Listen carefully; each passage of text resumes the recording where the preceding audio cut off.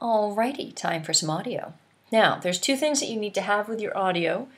One is some background music. It's really boring just to have people talking, much like this. If you click on the little music, you will find that there are a ton of iLife sound effects right here.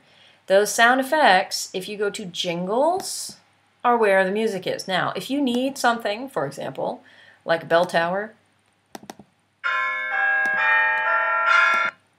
or something else that's a Foley cash register, anybody?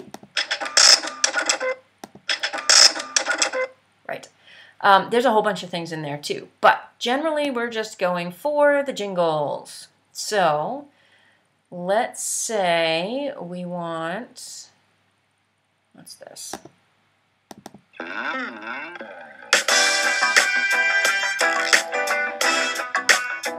We're going to have a very funky tax-all message here.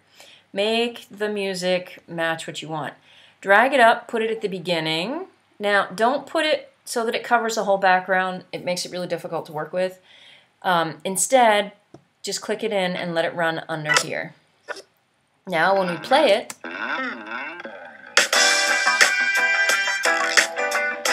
okay, you'll see we have some audio. Now, I grabbed the medium one. We should probably actually grab the long one.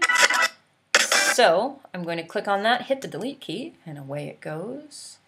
And I'm grabbing long because we want it to run in the background for most of the whole thing. A little bit longer. If I want to be consistent with my music, which you should be, I wouldn't suggest more than maybe 2 types if you need a different thing for part of your message. We're just going to grab another one. Oops. Where did it go? Here we go. Drag it up and put it up right up against the other one. You can move them around. There's your audio. And maybe I only need the little one at the end. Short. Okay. So that gives us that audio. Now the other audio that you need is a voiceover. Okay. In order to do a voiceover, you're going to click on the lovely styling microphone. Ta-da! Record a voiceover. If you click on that, it gives you this little screen here. You make sure that your input volume is loud enough. This would be loud enough. And this would be too loud. Yeah, if you get red, that's a problem. So just make sure that if your input isn't too loud and not too soft, this will be according to how close you are to your computer, its level of function and all that sort of thing. So it should be pretty straightforward. Go with the built-in input with your laptop, it'll be fine. Okay. Don't play your project while the audio is recording. We need to keep your voice in a totally separate track from any other noise, which also means while you're recording, be somewhere quiet, preferably someplace without an echo. Kitchens are bad, bedrooms are good, closets are good. Any place you can keep the family, dog, siblings, parents, cell phones, TV noises, etc. from happening, you're better off. Okay, so for now, I'm good, and I want to start my audio here. So move your cursor to where you want the audio to start, and then click. And now we're recording audio, and I get to talk about taxol, which is a molecule that I'm not entirely sure what it does. I think it has something to do with cancer prevention or cure. So you get to have an audio track, much like this one. You can do it in sections. So I'm done now. I'm going to be done. I just hit the space bar, and you can see my voiceover recording right here. Now let's say I wanted to add another voiceover recording. Maybe I have a little break, and I wanted to add another piece right here. Oops. Go back to here. I can click in again. I'll have to click on the clip. On the clip. You can see I have a little microphone with my cursor. And now we're recording the second part of the voiceover, which we talk about taxol and how awesome it is and what the pieces are in the molecule and why we're zooming in the animation and making it completely relevant to all the visuals that we have and to make an excellent point about its importance as a molecule. Okay, so there's another one. Now, when we're done, you can close that. Now, here's the key, right? If I just play this, talk about Taxol, which is a molecule that I'm not entirely sure. It's okay in that the voiceover is louder than the music. That happens automatically, but because we transition from this, and now see how it gets softer? But it doesn't get necessarily soft enough. So let's show you how this works. If you go to your voiceover and click audio adjustments, it's called ducking when the other tracks get reduced so that the vocal track or spoken track is louder.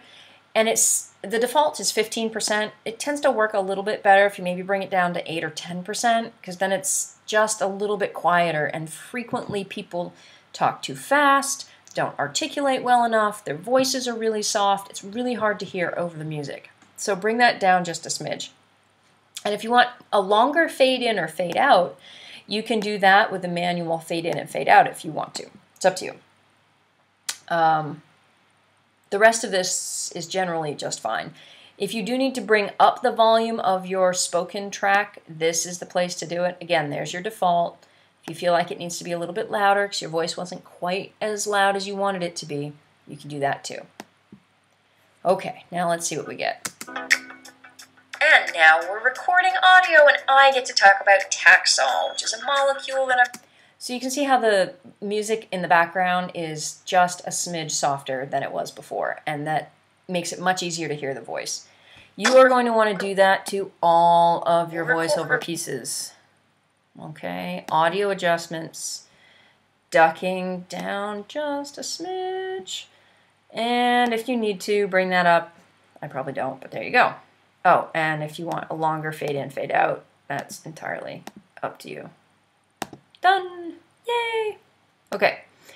My other suggestion is that you are going to need credits. You can have the scrolling credits. You can do a series of other kinds of credits. These are always fun. And maybe we'll put it over black because we're ending. So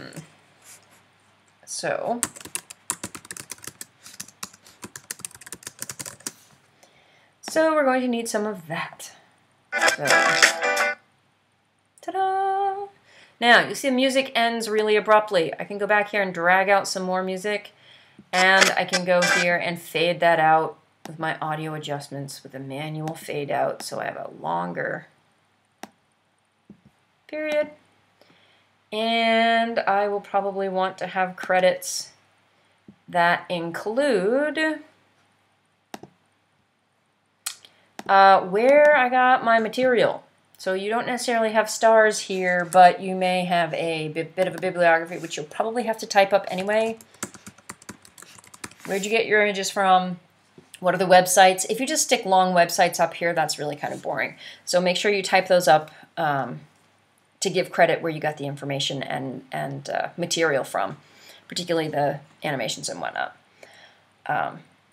Yeah, so that pretty much does the whole thing.